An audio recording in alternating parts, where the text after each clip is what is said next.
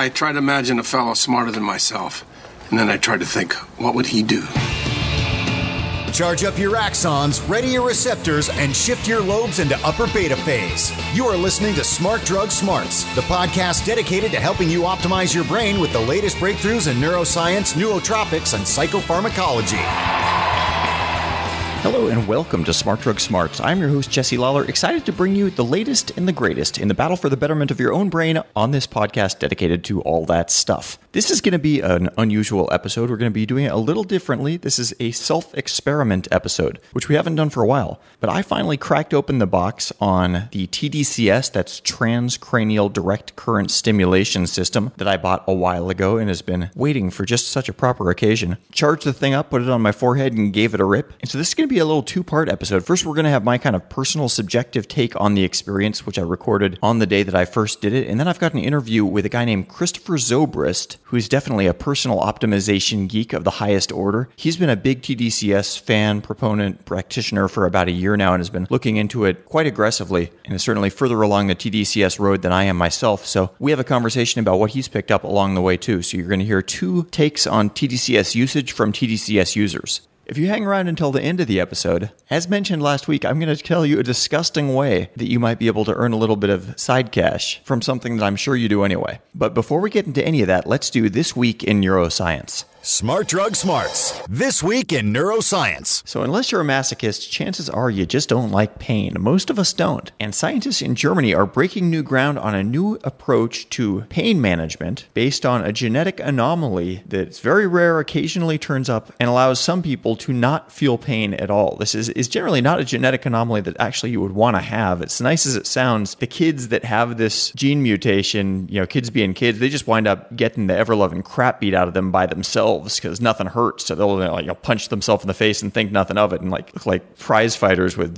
bloody noses and black eyes constantly and stuff like that. But nothing hurts. And so it's interesting because it doesn't stop the sense of touch. It really just stops the sense of pain associated with it, this particular genetic mutation. And a German team has isolated that mutation to the gene SCN11A. The gene influences nerve impulses that are sent to the brain by the body that triggers a pain response. And they've recently been working with knock-in mice. Knock-out mice, you might know, are mice with a certain part of their genes knocked out of their normal genome for study. Knock-in mice is the opposite, when a gene is implanted in the mice. And they've been working with knock-in mice with this introduced mutant SCN11A gene to see if, this is the one that does block the feeling of pain. And the answer seems to be yes. So now scientists are getting down to work to try to find out ways to apply this science and replicate the effects of this mutant SCN11A gene with a pharmaceutical or something similar.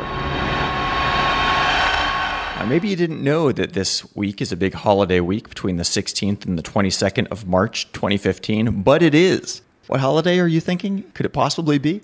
It's International Brain Awareness Week. You might not have had Brain Awareness Week on your calendar, and if so, we can forgive you. But it is going on right now. There's a website for it. It's www.dana.org/BAW for Brain Awareness Week, where you'll find things like a calendar, tips and resources, a photo gallery, and all sorts of recommendations for things that you can do to throw a brain party, educate your friends, neighbors, relatives about brains, and all that stuff. Brain Awareness Week is basically a global campaign to increase public awareness about the progress and the benefits that can be derived from brain research. So as a proud brain owner, you're already part of the club, so check it out. Also, got an email that I wanted to share. This is a little bit of a correction by a listener who's listening very astutely a couple of episodes ago. I'd mentioned that I'm going to be doing a ketogenic diet for a while, following the water fast that I did, which is true. I have been eating a ridiculously high-fat diet, although, and this is a longer story, apparently not even high-fat enough because I still seem to be in what's called gluconeogenesis, where your body breaks down proteins and turns them into carbohydrates. But listener Charles Hunt sent me a quick message about gaining my water weight back after the fast, and that I said I would expect to gain my weight back pretty quickly. And he pointed out, well, if you're going to be on a ketogenic diet, that's not necessarily true because you won't be rebuilding your glycogen stores and you won't be rebuilding the water that holds that glycogen in suspension, which is most of the weight that was lost. And that's actually true. I'm still down almost 11 pounds from my pre-fasting weight. So despite the fact it's been over 3 weeks now since I've been eating again, the weight has not come right back on. Although I suspect if I were back to my normal diet of lots of fruit and stuff, it probably would have been coming back much, much faster. But thank you for that correction, Charles. Smart Drug Smarts. So, okay, we're going to veer from the normal Smart Drug Smarts format a little bit with this episode and kick things off with sort of a high-speed journey through my own virgin run on tDCS as I gave it a go about a week and a half ago. So, cue the Wayback Machine. Try to relax. This will feel a little weird. Okay, so something a little different this time. I've got myself a brand new Focus Gamer tDCS system, which I'm just going to unzip now, read the instructions, put this thing on, strap myself in, and we'll see what happens. All right, so got this little package. It's like the size of a giant headphone package or something like that. Inside, we've got a manual, a USB cable, some silica gel, 8 little sponges, and then the device itself. Let me read the instructions here, and then I'll continue. What you need to understand before using Focus, it says, Focus is designed to improve your mental gaming skills by exciting and inhibiting sections of your prefrontal cortex with an electric current. Possible side effects include visual artifacts such as white flashes, nausea, headaches, and fatigue. And that if I experience any of these side effects, I should stop my Focus session. If I see white flashes, which are known as phosphenes, I should adjust the position of the Focus headset away from my eyes. Now, I may feel a tingling hot or cold sensation, and if these sensations become uncomfortable or painful, I should stop my session. If I exceed the recommended session duration, I increase the risk of consolidating both excitatory and inhibitory processes. And finally, Focus should not be used during any activities other than sedentary gaming. Now, I'm going to laugh in the face of that one because I'm not a gamer. I'm not really going to do that. I'm going to do some other stuff that will be mentally strenuous for me and see how I hold up. Little reading, a little writing, and a little computer programming is what I've got planned for the next couple of hours. Okay, so I'm now about 6 minutes into my first tDCS session. I've got this thing on my forehead. It took a little bit of adjustment, I think, to get it into the right place, but given the shape of my skull and the shape of this thing, I've done the best that I can. It definitely hurts a little bit. Not anything that is beyond what they expect, but kind of feels like a continuous pinprick in at least the lower of the two spots where the point of connection is being made. Also worth noting as I look at this user's manual, there's apparently different modes that this thing can do. It can send the amperage into you as a sine wave or a constant current or a pulsed current with offset, and finally a random noise current. I'm doing the default, which is just a constant current. It kind of builds up to a current plateau, sticks around there, and then turns off when you turn it off. I'm doing the generic middle-of-the-road settings of medium 1.2 milliamps and a constant current, which is sort of the default settings for the device on this virgin run.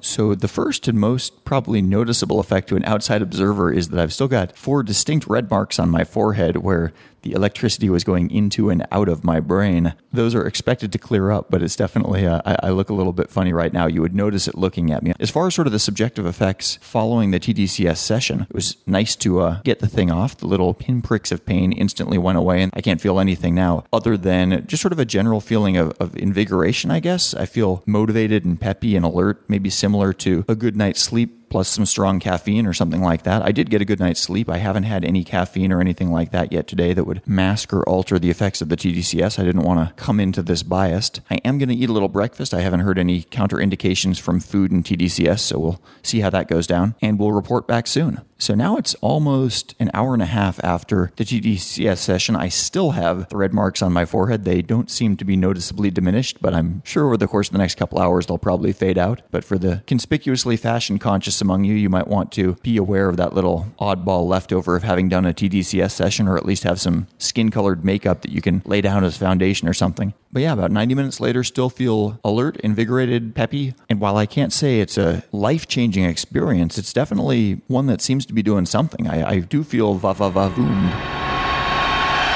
So I wanted to do something during this first tDCS experiment that wouldn't be purely subjective, and I was trying to think of what I could kind of do to measure my cognition, or at least measure my rapidity of information processing in a quantifiable way. So I fell back on that old standby of typing speed, and I went to a little online typing test. I'm not the fastest typist in the world, but I'm not the slowest typist. I actually feel like I didn't do particularly well on either of these because I'm not used to typing fast when I'm reading something and then having to type it down. I do pretty fast typing when I'm just writing what I'm thinking, but anyway. So I did a typing test probably about about 2 hours into my tDCS session, and then I just did a typing test earlier today. Today is a non-nootropic day for me. I don't even think I've had any caffeine yet today, which is unusual. So somewhat interestingly, although take all this with a grain of salt, my 2-minute typing test, while under the influence of tDCS, I was 57 words per minute, but with 2 misspelled words. Whereas today, with no caffeine, no tDCS, no anything, I was at only 49 words per minute, but with 0 misspelled words. So I was a little bit slower and surer-footed today, whereas I was burning rubber, but made a couple of typing goofs while under the influence of tDCS. So take that for what you will. And now, if I may, I'd like to introduce Christopher Zobrist. Chris is somebody that I met at first, I guess about 2 years ago. And we've got a bunch of mutual friends, and I knew that he was into nootropics and tDCS, but we hadn't really ever gotten together and connected about this stuff. But when I finally strapped on my tDCS headset and decided it was about time to make an episode about this, he was definitely on my short list of people to call as an actual regular user practitioner. So let's hear what he has to say. He has a much deeper perspective on this stuff than I do in my early point along the tDCS journey. I first heard about transcranial magnetic stimulation through a book I was reading called The Brain That Changed Itself. And it was a really good book. Introduced the TMS, which is similar to tDCS, but using electromagnetic coils. tDCS, I started reading about it through articles that cited both TMS and tDCS. So that was kind of my entryway into tDCS. And since you've gotten started, how many of these devices have you tangled with personally now? I've tried about 4 or 5 devices that are available on the market. The first device I got a hold of was the Focus device, and that was the version 1 that came out a few years ago. When I got it, they had just launched their iPhone app, which helped to allow users to customize the type of stimulation, the duration, and the amplitude, which was a big variable in the actual stimulation protocol. So for a first device, that was a good introduction for me. And then I moved on to the TCT transcranial kit after that, and have been using that mostly since then. The different patterns they have are continuous. There's also a pulse, which delivers fixed pulse current, like sharp pulses. And then there's the noise, which is random. And then they actually have a sham stimulation, which will ramp up the current at a normal level, but then slowly ramp down so you don't really notice whether the current's on or not. So they did some interesting stuff with the first version. They just came out with a version 2, which has a lot of the same functionality, but a bit different form factor. Now, as far as those different variations in the delivery of current, when you tried it, did you notice any real subjective differences afterwards? Oh, yeah, absolutely. When I was first using the Focus and I was trying, I just tried the continuous waveform for the first couple weeks just because that followed the protocols that were found in the published studies. I was curious about the other one, so I just tried it more just out of curiosity. And when you set it to either pulse or the sine wave, which actually delivers pulses in between waves, I noticed phosphenes, what are called phosphenes, which is actually the current stimulating the optic nerve enough to create a flash of light in your visual field. And so that was my first kind of experience with actually seeing the effects of the stimulation. It was kind of scary at first, but I learned later that it was not dangerous at all. So you've been doing tDCS for a while now, but you also do a bunch of other cognitive interventions as well. You do nootropics, you exercise regularly, you do meditation. What's your determination factor for when tDCS is the thing for that day or that hour or whatever? When do you pull the tDCS device out of the drawer? I was using tDCS every day, actually, for the first 6 months. And I was using it because I actually started to notice improvements in my vision. And I have a congenital condition called optic atrophy. And so I've been actually legally blind since birth. And so it's always been hard for me to see things from far away. And when I started using tDCS, I actually noticed that I could see things, notice things in my visual field farther away than I could before, especially at night. That's what kind of led me to start using it every day. Is if it was improving my vision, I thought, okay, well, I'll do it more and see how far I can go. So I had been using it every day for 6 months and kind of also measuring my vision with various tools, apps, and just seeing things from distance. After about 6 months, I think I kind of topped out in terms of what I could gain from improvements. And so I started tapering down my usage. And so now I'm down to about once a week I use it. And I don't feel like I need to use it, but it's just something that helps me to either concentrate better. Sometimes I'll use it before going to a workout where I want to get a bit more strength training or endurance training. And sometimes I use it to help go to sleep. Actually, there's protocols that will help to aid in sleep or pain reduction. So those are my things that I kind of use it for, and usually just once a week. Now, a fun fact for the listeners who cannot see you, you are completely shaved bald, so you've got the perfect haircut for tDCS, and you've tried putting the electrodes on different parts of your scalp. Can you talk about your experiences there? Yeah. I think I started shaving my head actually before I started using tDCS, but then after starting to use it, it became very evident that it was of benefit to not have the hassle of hair. My girlfriend also uses my tDCS device, and I started working with her to use it for her motion sickness. She gets really car sick, and so it was a problem for us, especially when going on long trips. She'd have to take medication to basically knock herself out. When you're on vacation, it's not a great thing. So she's been using it to before we go on a car trip, and it's amazing because before she started using it to today, she's perfectly comfortable in the car. She can text and do all kinds of stuff, whereas before she would just be totally out of commission. But the hair thing is definitely makes it more challenging for her to use it than for me. Can you tell us about the specific areas on your scalp that you've stimulated to get different types of effects? People who use tDCS, researchers as well as DIY community, go by the 1020 EEG system. So the positions on the scalp are demarcated by the different lobes of the brain. So in the front, you have the frontal cortex. It's either FZ or FPZ. So basically on the forehead or slightly above the hairline. So stimulating the areas on either the left or right are the dorsolateral prefrontal cortex, as you're probably familiar. So DLPFC. Areas. If you stimulate one or both of those, it improves energy and focus and attention. If you stimulate the motor cortex or premotor cortex, so that's in the parietal lobe, kind of at the crown of the skull, those areas are best if you want to stimulate either pain reduction or sports performance. And then my favorite area is what's known as the right temporal parietal junction, which is kind of up and behind, about maybe 2 inches behind the right ear. And that place actually is known as the center for empathy. So being able to put yourself in someone else's situation, view the world from other people's perspectives, that area of the brain lights up.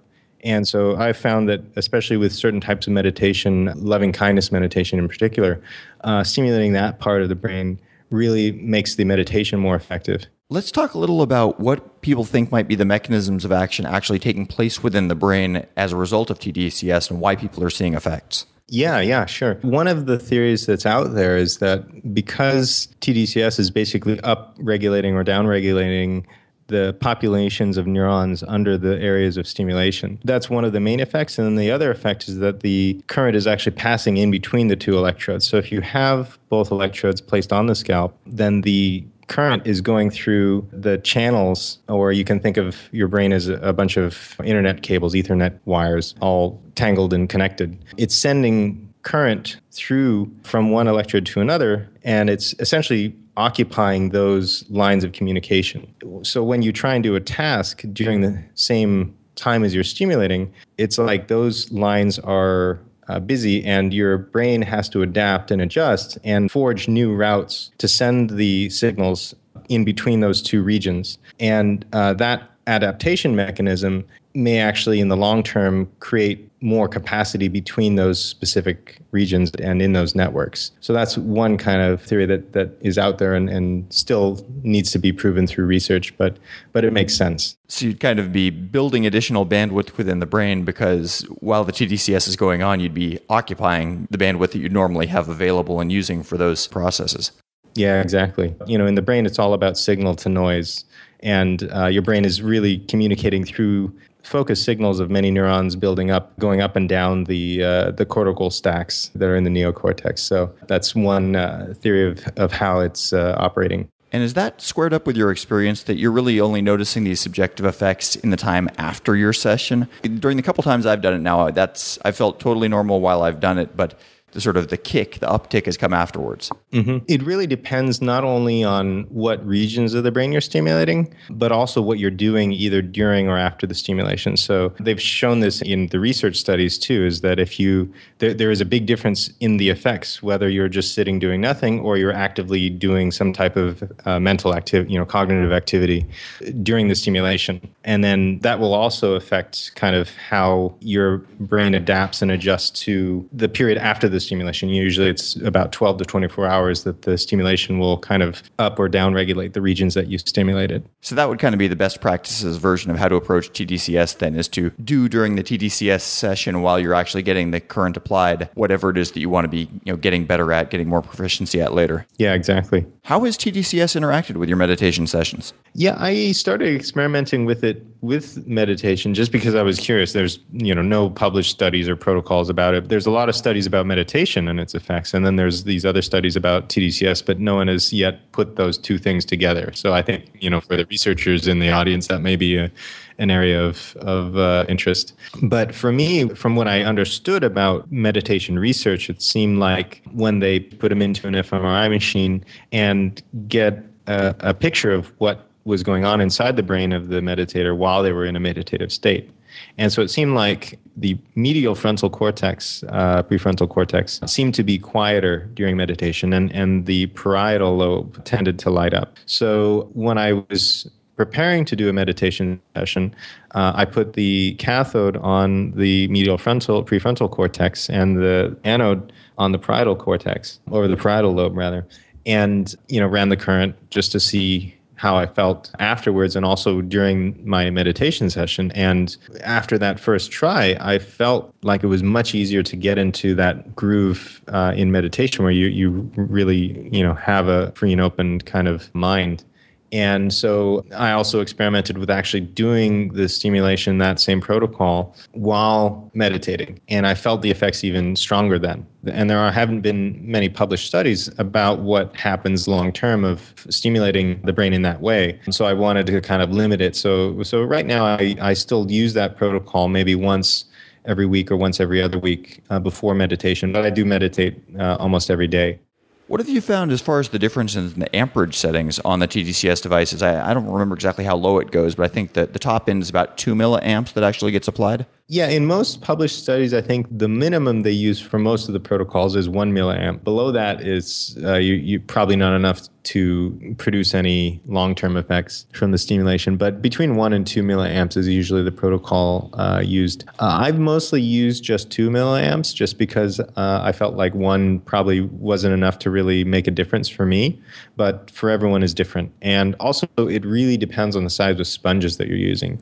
I tend to use larger sponges, 3 by 4 inches, whereas the Focus version 1 came with very small sponges, 2 circular sponges that were about an inch in diameter. And so, the current density is the thing that affects most when considering sponge size. And so you're basically concentrating all of that current into a much smaller space with a smaller sponge. When I use larger sponges, even though I'm doing it 2 milliamps, it's spreading the current out much more.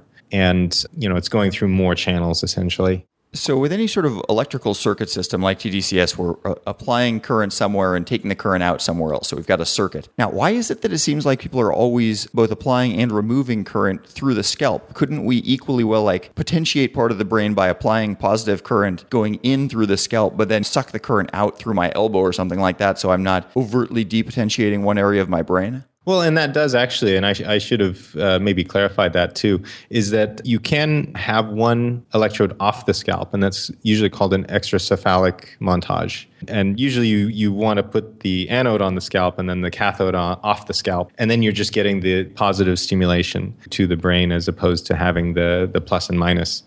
So I do usually use extracephalic or off-the-scalp montages like that, just because exactly what you said, you don't want to necessarily be down-regulating certain parts of your brain. And a lot of studies actually use those protocols too, and with good effect. So in addition to tDCS and TMS, you are also a nootropics user, a meditator, an exerciser. So you sort of got the full experimentalist gamut of things that you like to do to play with your brain. Can you tell us about how some of these things interact with one another in your experience? Yeah, sure. I've always been into self-improvement. And so I started kind of on this direction, getting back into regular exercise. I think regular exercise was the first thing that I hadn't done in a while. And I had a friend who really wanted to go to the gym. So getting into that routine of daily exercise, I think, is a really solid base for launching into this direction. So I don't know what it would be like, actually, because I go to the gym every day now. I'm not sure what the effects would be with tDCS if I didn't exercise regularly and have that regular blood flow. And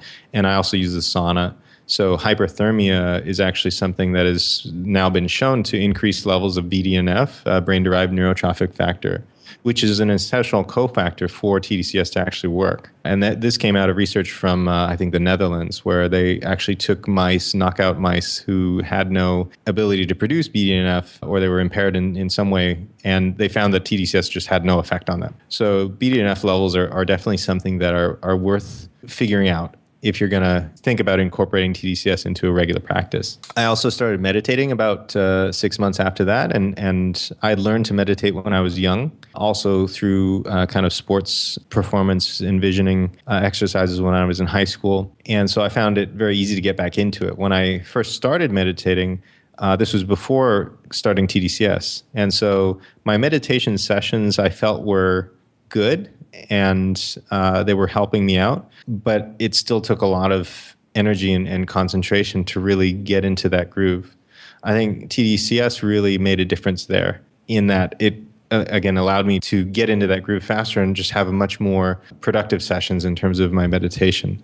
And I've always limited my meditation sessions to about 20 minutes because I figure that's about as much time as I can dedicate for that right now. But, tDCS really helps me get the most out of that. In between those, I had started taking different nutritional supplements, kind of starting just with fish oil. And then as I started learning more about the brain, and especially about the mechanisms of action for tDCS, and especially I have had issues with monosodium glutamate, MSG. Before starting to learn about the brain, I didn't even know glutamate was a neurotransmitter. I mean, it's actually the number one excitatory neurotransmitter. And I'd never got the connection why after I ate a bowl of the Vietnamese soup pho, it had a ton of MSG, I knew, and it would always give me headaches. And so it was kind of reading up and making that connection between the glutamate that I was eating and the glutamate that would get into my brain and cause the headaches through excitotoxicity. So I became much more aware of what I was eating and how it was affecting my daily routine. And so I started taking supplements to help actually reduce the level of glutamate in my blood, which would cause an afflux of glutamate from the brain. I would used to get headaches maybe 2 or 3 times a week, really bad migraines, where I couldn't get out of bed. I'd feel nauseous, be very sensitive to light. And after taking these supplements, all of a sudden I had no more headaches. So, I mean, that was a huge thing. So I became, almost a big believer in making sure that the neurotransmitter and neurochemical balance in the brain is optimized for all of these other things. So within tDCS, you have sort of this hardcore of do-it-yourselfers that are actually building their own devices versus buying the off-the-shelf stuff. What kind of distinguishes that group, other than the fact that they're building their own things? Like, what are they getting out of it that's extra? To me, it's almost like the early days of the PC. Before the Focus, really, there weren't really any ready-made devices available. So if I had learned about tDCS 2 or 3 years ago, I would have been hard-pressed to find an off-the-shelf device that actually, delivered the right amount of current and had the right sponges and had all the, the right bells and whistles to be a functional, bare minimum kind of device. Now there's, 8 or 10 devices available, and they all have varying degrees of features and benefits, but they're all still based on that same, model. It's batteries connected to some wires and have some controllers. I don't have an electrical engineering background, so I had no hope of, assembling my own. And I think most of the DIY community that puts together devices now has that more electrical engineering background and skill set. And what I've noticed from at least the tDCS subreddit is that the people who do put together their own devices are very knowledgeable about all of the current and all of how wires are connected to different things and how to make a functional unit. And they've even published, open source kind of schematics for how to do it. But they're much more interested in the hardware than in the actual applications of the hardware. So now the obligatory question of where do you see this technology, tDCS, TMS, the related technologies growing in the next couple of years? tDCS is by itself not a magic bullet. It's not the holy grail of neuromodulation. I think we have a long way to go in terms of technologies that can influence our brain development after maturity. And what it comes down to is neuroplasticity. We're trying to increase neuroplasticity, which leads to increased ability to learn and to think and to perform everyday cognitive activities. And I think that the focus right now is a lot on basic tDCS research in the labs, and some folks like me who are using that in kind of therapeutic or cognitive enhancement kind of applications. But tDCS is by no means the end of this development. And I think what we'll see coming out in the next few years are devices that use either tDCS or tACS or other types of brain stimulation like LLT, which is a form of low-level laser therapy is what it's called. And that also has an ability to affect cellular respiration. And it's been used kind of in limited applications for pain relief around the body, but it also can just as easily affect neurons in the brain and make them operate more efficiently. As the kind of quantified self movement is right now focused on the body, I think that'll slowly gravitate upwards, because there's only so much you can improve in terms of your physical health. At the end of the day, all of our thoughts and activities and actions and ability to perform in a physical sense are governed by what we have at the top of us, which is the brain. And I think as more and more people learn that and realize that, this whole field will just burst open with opportunities for new hardware, software, and applications of those, all towards the end of improving our brains.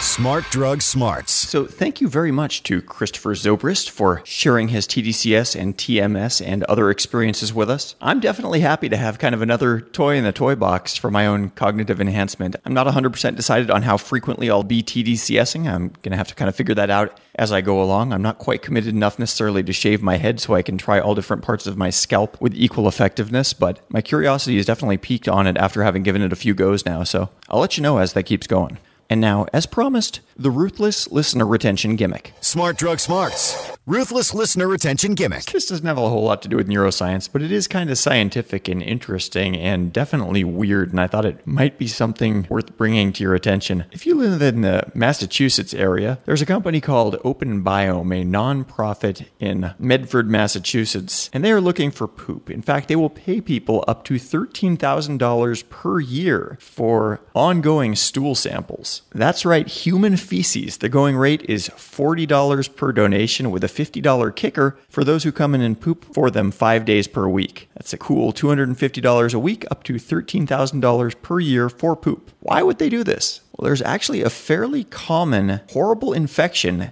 with something called Clostridium difficile, which is a bacteria that is highly resistant to antibiotics. And in order to clear it out of people's systems, they need to, go on such severe antibiotics that it winds up completely cleaning out their gastrointestinal tract of the microbiome that's supposed to live in there and help people do digestion. So the patient's gut microbiota is pretty much wiped out, and conventional probiotics are not sufficient to replace the good bacteria that are supposed to be there. And so the way of dealing with this is a fecal transplant. That's one person's poop, a donor poop, going up into the bowels of the poop recipient. And this is like a life-saving treatment. These are people that would die without a poop transplant, believe it or not. And so this company, Open Biome, makes frozen poop pellets that can be, I guess it's probably easier and less disgusting to deposit a frozen poop pellet than a room temperature one. But yeah, so this company's buying poop and saving lives with it. A 50-gram slice of poop can save one person, and 450 grams can save up to 9 people. So size matters when it comes to poop. Smart Drug Smarts. The podcast so smart, we have smart in our title twice. You heard it. That is the episode. If you liked what you heard, please recommend this podcast to your friends and or leave us a review on iTunes, Stitcher, or another